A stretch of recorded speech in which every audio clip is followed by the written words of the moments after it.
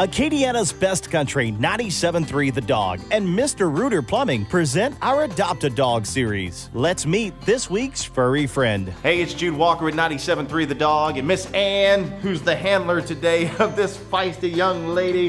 Her name is Blue and she's about 3-4 years old, little pit, and she is some type of sweet, and she loves food. Like that's this whole segment maybe just me feeding her. Do you like food, Sweet Pea? And Miss Ann, tell us a little bit about Blue and what's her story? Okay, well, Blue came into rescue about a year ago.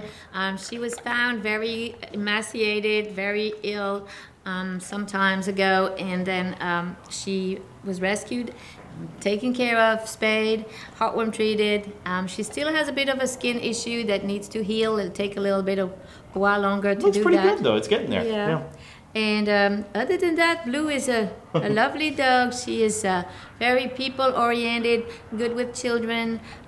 She would prefer to be the only dog because she really deserves to have She's the queen, as well she should be. She wants all the attention. She loves attention. She's a good car rider. She's housebroken. She's a wonderful little companion. She's gentle and curious and wonderful dog. All right, well, let's find her a home. We're going to give you all the information if you'd like to adopt or foster this sweet baby right here. Then watch this.